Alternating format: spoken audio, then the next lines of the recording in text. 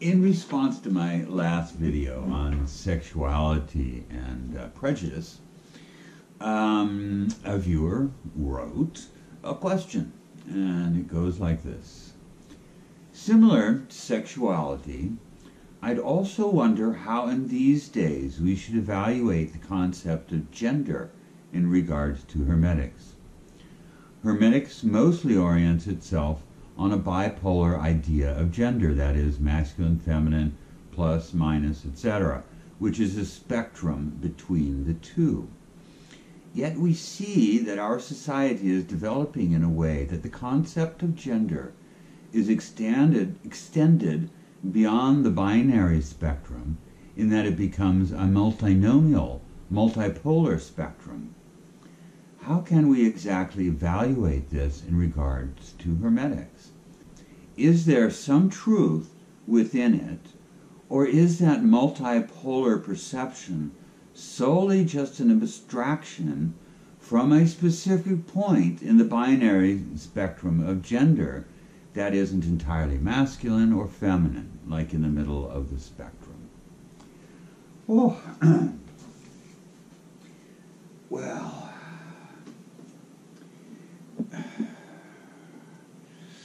if we take what's written in the Kabbalion about gender, which is what most people refer to these days when they speak of hermetics, and they really sort of dislike the term gender, and I totally concur with this. Because it makes it about human sexuality, when the point is not about just human sexuality, but existence itself. It seems to have these two poles, the electric and the magnetic. That's the easiest poles to deal with here, as opposed to masculine and feminine, because masculine is not just electric, feminine is not just magnetic. These are societal constructs, masculine and feminine. Male and female is basically, and it is two parts to this question of gender. There's the physical gender. Okay, I have a penis. I'm a male. Okay, that physical gender. A male body and a female body, there's all kinds of combination of male and female genitalia that occur naturally in the human form, to the point where a person can have both male and female genitalia or reproductive organs in one body. Some people take their naturally born genitalia and alter it in an attempt to change this gender, okay? So in a sense, to some extent, they change their body physically. But what they're really changing, what's really at issue here, is the societal cultural stereotypes of masculine and feminine that are just false human constructs that don't really, oh dear, words, they're not as rigid as we like to think. Let's put it that way. So we have physical gender and psychological gender. Okay? And that's what transsexual is really about, is the psychological transformation from male to female, or from female to male, from the societal box of one sex into the societal box of another sex. That is not physical gender, really, truly. That's psychological gender. And that is, whoa, totally fluid in the human species. I mean, there is no, you can't put your finger on it and say it can only be these two. That just doesn't work. I mean, it's silly. And that was primarily the point in my last video, the psychological aspects of sexuality. Here's the psychological aspects of gender. But, you know, this is not the gender that we need to be dealing with in hermetics. Because, I mean, this is, it's sort of irrelevant to hermetics. What's relevant to hermetics are the electric and the magnetic, and how these two components exist in everything, everywhere, every time, etc. They are what constitutes our experiential reality at every level. Okay,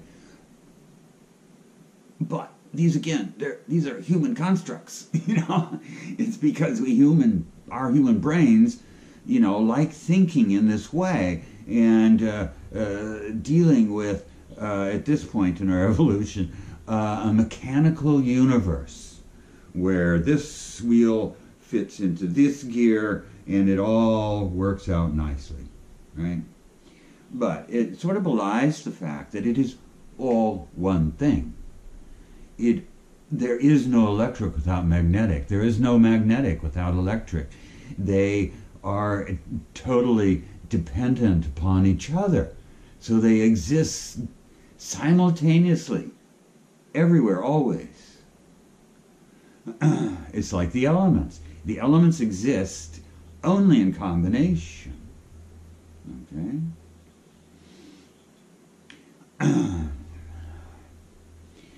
And dealing with just electric, magnetic, or any kind of polarity like this ignores the fact that there is this continuum that joins the two, unbroken continuum that blends the two, merges the two together, that makes them faces of the same coin that are inseparable from each other.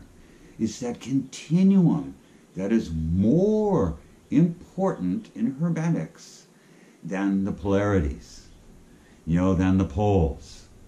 The continuum is where magic occurs. This is the creative part of that polarization, is the continuum.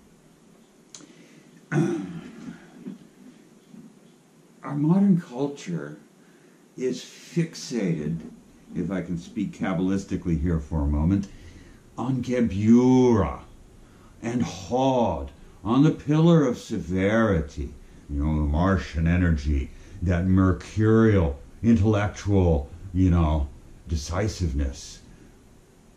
And we ignore the other side of things, the Gedula part of us, that sees that everything is connected, and that is where the real power lies, is in the connection. And in Netzach, where everything affects everything else, where it's always constantly interacting and growing together. That is where life comes from. So,